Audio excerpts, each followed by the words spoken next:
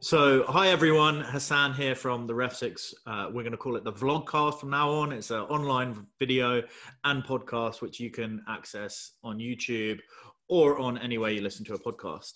My partner in crime is John. He's still a level 4 referee. We're all working from home at the moment. And today we are joined by two, again, Sussex-based referees.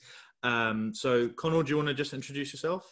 Yeah, I'm Conall, as Hassan said, from Sussex, level 3 referee. Brilliant. And Pablo? Yeah, I'm Pablo. I'm a Sussex-based referee and I'm a level 5.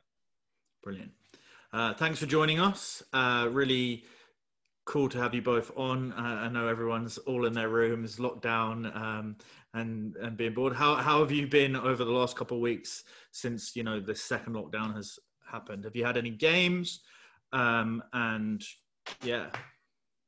Yeah, well, I'll talk about later. I had an FA Cup game, which I was worried about when lockdown got announced. It wouldn't actually be happening because it included Cray Valley, who obviously aren't classed as an elite team by the league they play in. But yeah, my refereeing stopped, so I'm just running the line at the moment. Okay. And Pablo, I guess no games? No games for me. Unfortunately, I wish I could because I'm absolutely itching to get back onto the pitch, but plenty of fitness drills and trying to keep myself busy as well. Brilliant. So in terms of news, there's really only one big piece of news that we wanted to touch upon. Last Thursday, UEFA dropped this trailer about the new documentary Man in the Middle. It's a 4-part series, kind of showcasing behind the scenes around a lot of European elite referees. Guys, did you hear about that? Have you watched it yet at all? Yeah, I've watched it. No, it was a good watch, to be fair. Cool. I think it's 4 parts, isn't it? So I think look forward to the next 3. Yeah, no, I thought it was pretty good. Actually, what me and John are doing in parallel to this podcast is putting together a 5 things we learned from the first episode, and we're going to be doing that weekly. So if you're listening or watching this video, make sure to check YouTube for another video specifically about Man in the Middle and what we learned. So in terms of today's topic, we wanted to talk about is cup appointments. And specifically, I don't think there's any bigger cup competition grassroots English referee can get other than the FA Cup. The FA Cup basically has, or any team in the country who plays on a Saturday in the Pyramid can effectively apply to be in the FA Cup.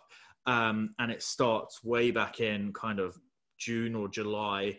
Normally in the normal season, it will start in July, late July, August, and then go all the way through to the FA Cup final, which you guys would be watching on TV.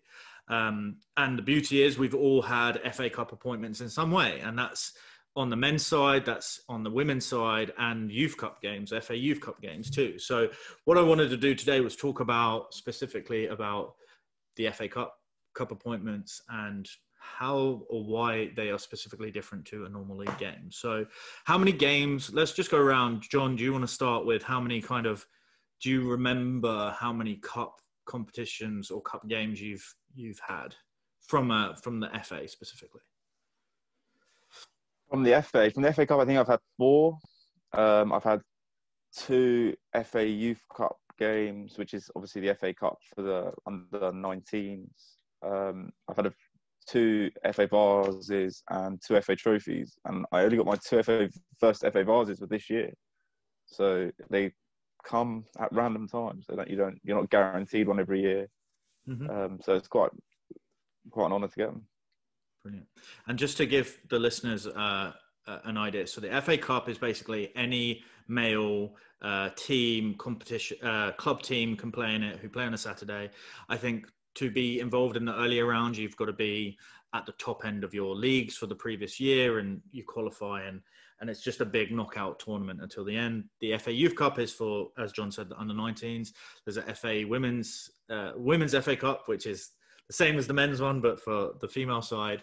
But you mentioned the trophy and the vase there as well, which are very similar to the FA Cup, but they just stop at certain levels, right? You can't get higher than. So for the FA trophy is National League North and South teams, I believe, and the Isthmian teams and the Isthmian teams, yeah. Step 5 levels. Step 3 and 4. Step 3 and 4. and step 1 and 2 are FA trophies, and then the Vars are step 5 teams, right? So real host of different competitions. So Conall, how many games have you had roughly? Do you remember?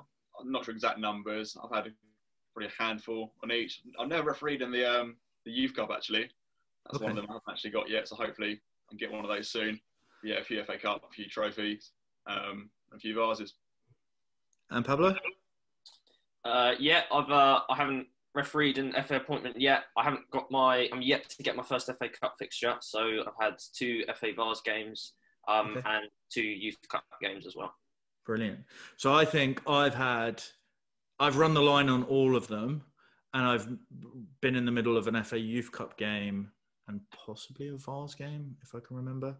But yeah, so we'll get into details about specific ones. But my first ever FA Cup or FA competitions appointment was on the Women's FA Cup. And I'd never done women's game before. It was the extra preliminary round of the Women's FA Cup. It was, I can't even remember the 2 teams, but it was at East Preston Football Club in Sussex. And I just remember feeling, wow, I've been given this FA appointment. And I had this idea that when I'd get there, there'd be a big crowd, but it was just like a normal game of football, really.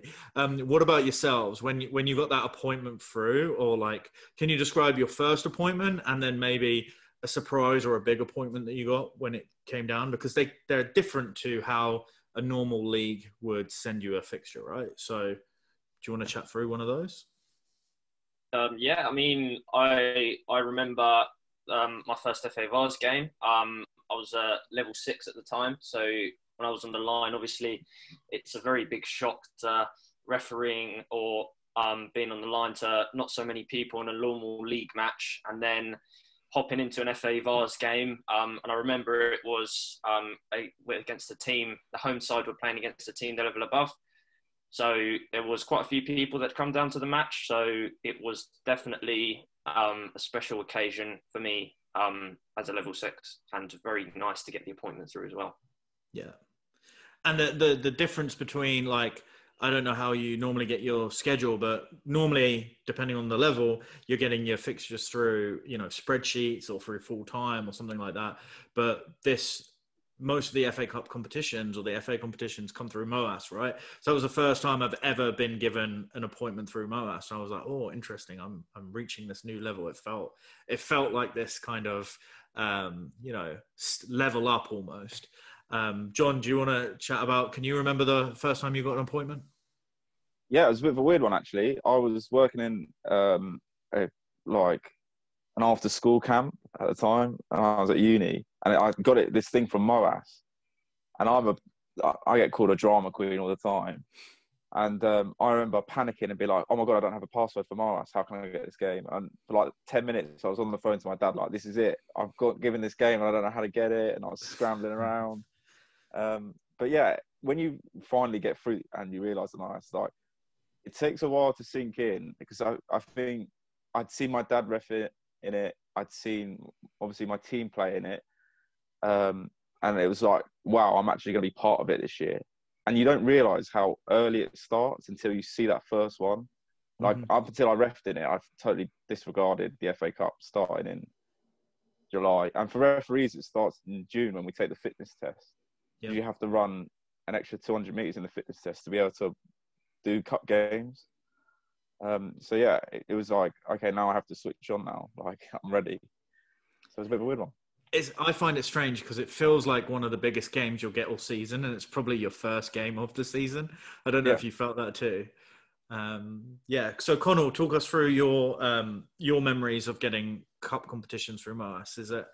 Yeah, so my first one, I was level 4 when I first got my first FA appointment, so I felt like I waited quite a long time to get one. Yeah, it does. Even sweeter when I did get it. As you say, Hassan, it is literally, you think of this big FA Cup game, it's preliminary round, think of a big crowd, but it's not really what it's built up to be. It was 2 teams in Surrey, which I'd never really heard of. But then again, just being involved in the FA Cup, you see so many lower league teams go through to the big rounds. You wonder, will I referee this team at some point? Will this team go on and be one of those teams this year? Yeah. I mean, look, we're from Sussex, right? And was it last year or the year before that Chichester got round to the second round, right? I think. Last year, right? So that just shows how cool that is, because one, we know them as a team because we would have refereed or run the line, but the fact that they've gone through those rounds, the preliminary rounds, they would have started really early, and they would have been games that we would have done, right? But you touched on something that was really interesting there, was that the game was in Surrey, right? So my first FA Cup appointment was at a place called Newport. Now, the only place I knew that's called Newport was in Wales, right? The League Two. I'm like, nah, there's no chance I've got Newport. That's ridiculous. And then I looked it up, and I didn't notice that in brackets it had IW next to it, and I didn't know what IW meant. So I Googled it, and it turned out it was on the Isle of Wight. So not only had I've got a new, I'd be refereeing in a different county, which, is very rare for someone at my level. But the fact that I'd have to get a boat to go to my game was just hilarious, right? Like, who imagined getting a boat to their game? So that was great. But then what we had to realize is just the complexity of having to get 3 people from different areas to this island, right? Because, there's only 2 places you can get a boat from. And it just happened that on that weekend was a festival on the island. So actually we had to get like a ridiculously early, like 9 a.m. boat over, because otherwise they were fully booked. So just a crazy day out. It was like 14 hours of my day to do a 90-minute game, of which, I got paid £20 for the privilege, and everyone else drove. So I didn't actually get any travel money. But I'll never forget it. It was just this incredible day out where, you feel like you've had that kind of kicking off of the FA Cup for the rest of the season. When your Michael Olivers or your Anthony Taylors go out and do the cup final, you're like, okay, cool. Well, I set these guys off all the way back in July. So let's chat about kind of your preparation for the games, because in most cases you'd never heard of the teams before. So how do you go around preparing? So Pablo, do you want to chat about kind of the Vars game that you did, or the Youth Cup game that you did? Yeah, I mean, it was very much, as I say, I've been on the line for them, so it was very much working to help the referee out. So whatever moulding around the referee, whatever the referee tends to instruct to us. Obviously, it's sometimes felt that it was that bigger occasion, that special occasion. So sometimes the referees would say, let's get there a little bit earlier. Some referees didn't like to change anything at all and just keep it normal. But it's very much, you do feel like it's a different game, a special occasion, and it's different to your normal league matches, I think. So definitely. Did you do any preparation for the game in particular that you would do differently than the normal league game? Personally, no, but I always like to have a look, regardless if it's league or cup game, if I can find a clip of teams and just watch a quick highlight reel to get some idea of how they play. Always like to think it gives me a bit of a marginal gain to take into the match as well. So cool. And Conall, what about yourself? I guess you mentioned it during the intro earlier around, you've got an FA Cup game this year on the first round, and you were worried it wasn't going to happen. So do you want to talk us through getting that appointment and the worry leading up to it, and any preparation you did leading up to it? Were you running the line, or were you in the middle? You were running the line. Yeah, I was on the line. So I was on the line to Havant and Waterlooville v Cray Valley in the first round. I can't remember what day. It might have been the Monday. It was a Sunday game. I got the appointment for on the Monday. And I think it might have been like 2 days after that, the lockdown begun. I think I'm the date right. So I get the game, and I'm really excited for it. Because first round, you're thinking, this is where you want to be. But then I look at the game, and it involves Cray Valley, who, I don't know if everyone knows, that it's me and South East team. And it suddenly dawned on me that they're not classed as elite. So they might have been going into lockdown. So that made me panic, thinking, the game's going to be cancelled, and my 5-minute excitement of getting the game is going to be very short-lived. But then it got clarified quite soon after that it will be going ahead. And how I prepared. I'd refereed Cray Valley last year, so I knew a little bit about them. I'd run the line Haven about 4 or 5 times last year, so I knew them pretty well. I knew the manager, Paul Doswell, quite well as well. As Pablo said, trying to get as many clips as possible. On MOAS, we have this thing where it shows like offsides and different incidents from Haven's last few games. So you can look at those and see how they play. They're going long, they're going short, stuff like that, really. But yeah, I wouldn't say I addressed it any differently to a normal game, because at the end of the day, it is just another game. As much as you build up to be this massive appointment, if you build up too much, then that's when external things put pressure on you, and you can at the end of the day make a wrong decision because of that. And because it happened during lockdown and no fans were allowed there, did that make it easier or harder to be an official on that day? Well, to be honest, running the line, I quite like having no fans there because I can get called all sorts of names, so it's quite nice, really. I found out quite soon when that game was going to be streamed on the BBC. Yeah.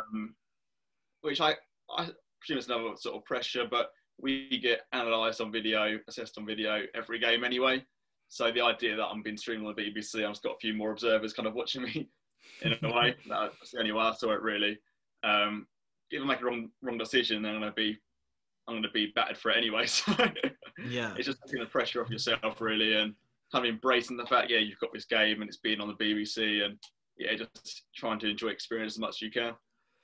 Realistically, I think they had 10 different games streamed on the BBC for that round, something like that, right? So most likely the people watching were going to be the Havant Waterlooville fans or the Cray Valley fans, right? Yeah. So instead of them just giving you rubbish in your ear during the game, they were doing it from the comfort of their own home. Yeah, and I'm more than happy with that. I can do that. So this is the way forward, we think. Cool. And then, so talk us through, John, you were going to have your FA Youth Cup game this year, but obviously that, we talked about your injury. So do you have any specific memories from your cup games in terms of, the build up to it? The build up to it is usually pretty similar. The only thing I change is my pre-match meal the night before. I eat a little bit more pasta. Because if it goes to extra time, then my legs can deal with it a little bit better. My body can deal with it better. Interesting. Cool. But obviously coming from a sport background, that's obviously how I've learned.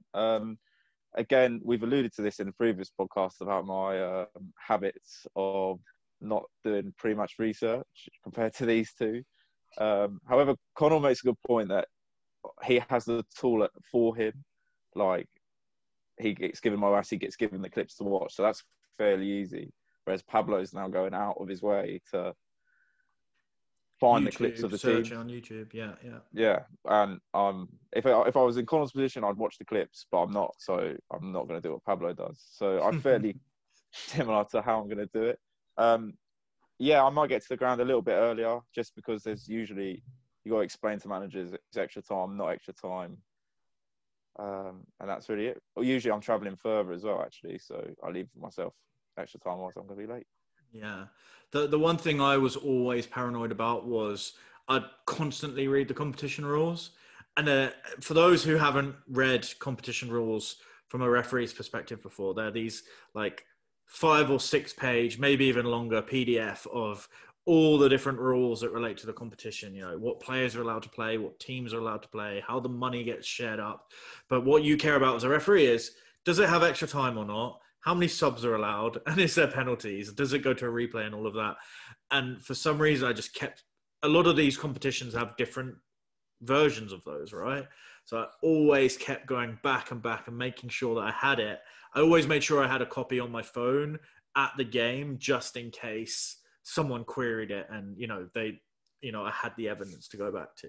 So that was one thing that I would always do. I just had this fear that I would be the one that, didn't play the extra time and thought it was going to a replay, and that become the news story, like that. That was horrendous. So let's talk about some actual matches that you've done. So you mentioned Havant and Waterlooville and Cray and your games. Did anything happen in these games that were different to normal games? And how many times do you go to extra time, and have you been to penalties? talk us through some of those. I think with the FA Cup, what you tend to get is that the lower teams are well up for it. Mm-hmm. I think that's exactly what Cray were. I think there's a 2-league difference, and you really couldn't tell. It's hard to say what haven't think about it, but they probably go into the game thinking we're expected to win. Whether that adds any more pressure to them and affects their performance, who knows? But on the day, Cray were more than matched haven't.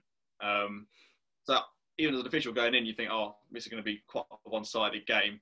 But then again, FA Cup, it means so much for a lower league team, the prize money and whatnot. So it does level the playing field slightly. And did anything specific, like, was it a memorable game in any way other than it was the first round of an FA Cup? It was a memorable game, but yeah, a couple of decisions. There was a penalty shout, which referee got spot on. A red card, he got spot on again. So it's once again more added pressure getting those big decisions right. And I think the best thing going over from that game is that we got all the big decisions right. So no one's. Had you been out with that referee before? Yeah, I've done a 4 for him last year, so I didn't hear him briefly. Yeah. So that helps, right? Going into settling your nerves, the fact that you know on one of your biggest games of your career that someone you've been out with, you know what you're going to expect from their pre-match and things like that. So interesting. Yeah, exactly. I need a good referee as well. He doesn't take himself too seriously, and he knows how to chill out before a game. So yeah, definitely. Yeah, I had one of those in my FA Youth Cup game. The one that I did in the middle was Worthing Town against the name escapes me now, but they were a League 2 youth team, right? So I go into this game thinking, wow, this is going to be the biggest one-sided game you'll ever see. And it was, but the teams couldn't score. Oh, Worthing took a lead 1-0 really early, and the other team that I can't remember were fighting for ages and ages to get back in the game. So it was a relatively easy game to referee because it was one half physically, but mentally and emotionally, it became a real challenge for this academy team because they expected, like you said, may have expected to walk into this game and roll this team over, but it didn't. It ended up being 1-1, went to extra time and went all the way to penalties. And I just remember it feeling absolutely exhausted, less physically because extra time comes and all of a sudden the game changes. It's just long ball after long ball after long ball, and so you're doing a lot more kind of end-to-end sprinting. But can you remember, have you had many games extra time, Pablo or John or Conall, about where those games have just dragged on and just got longer and longer, and how did your body react to it? I mean, I haven't had any FA appointments go to extra time and penalties as of yet. I'm sure I will run into one at some point. But I have had a county cup game where I was in the middle for a 23s county cup game. And I remember that when it was 1-1 at full time, the team went 3-1 up in extra time and the away team equalised 3-3 in extra time and won the penalties 9-8. Wow. The away team. So that was a long Tuesday evening, very physically demanding as well, because it was one of those end-to-end games. I think I ran something ridiculous like 10 kilometers, which for me is rare with the level of football I do. But it was very enjoyable. So. Why do extra time and penalties only happen midweek? I don't understand that. Yeah, that's such a point. Never on a Saturday yet. No, never on a Saturday. All of mine I can remember are under lights. Yeah, they were. I don't know. You find it's always the game that's end to end as well. It's always up and forward. I had one where it was up and back, and I don't think I stopped for 90 minutes. And the team scored in the 90th minute. I thought, oh, God, here we go. And then for the next half an hour, I was back and forward. I think by the time it was the end of the game, I think I had to lie in a dark room and compose myself about what was going on. And I didn't know where I was, what I was doing. And that's where, I know this season is different because we all have to go to games, travel to games separately from our colleagues. But sometimes, after a long game like that, you just hope that you're not the one driving home, that you can just put your feet up for the next 30 minutes on the drive home, or however long that drive back is. So I want to kind of round this up so that we kind of give some advice to people who may not have had a cup appointment before, or haven't had many. So what pieces of, like, 2 or 3 pieces of advice would you give them, those listening and watching? So Pablo, do you want to start? Being early on in your career, what are the things that you've picked up on and that you would give back in terms of advice? Yeah, I think one of the biggest things, obviously, is making sure you read those cup rules, regardless of what it is. I know you were saying earlier, Hassan, how important it is to just go through it. Definitely, you don't want to be making in headline news, especially if it's a national competition, for not having read the rules properly and coming to the incorrect outcome of the game. But I think the other one, which is quite important for me, is not to overcomplicate it. Maybe do the extra bit here and there because it's a different fixture to your normal league game. But try and keep your schedule pre-match as normal as possible. Don't overcomplicate it. I think Conall hit the nail on the head earlier, in the sense that if you start to overthink it, you don't want to have other factors influencing you. Nerves come in, which can eventually lead to incorrect decisions. So keep it simple. Keep it simple, stupid. I like that. Conall, go for it. Yeah, I mean, the main one is Pablo just touched on. Don't build up something that is not. It's obviously great to get these games, and the FA obviously recognise you're doing well this season, but yeah, don't build up something it's not. It's not the World Cup final. It's a privilege to get these games, but go out and enjoy it, embrace it, and show everyone why you got those games, basically. That's the main bit of advice I'd give. So just coming back on that, it's kind of like recognition for where your career's at right now, right, from the FA, and just it's part of your journey. It's not the end of your journey, right? It's that next ladder. There's a reason why you've got that game. So don't think, oh God, why have I got this game? Why have they given me this? They wouldn't have given you that game if you don't deserve it. So yeah, just go out and show them why you've got it. Oh, brilliant. Go on, John. Other than eat more pasta the night before, which I think is actually a great point, right? Thinking about prepping for extra time mentally and physically. Yeah. My big thing is similar to them two. Go out and enjoy it. Like, it's an occasion. Like, don't build up to something it's not. It's a good day out.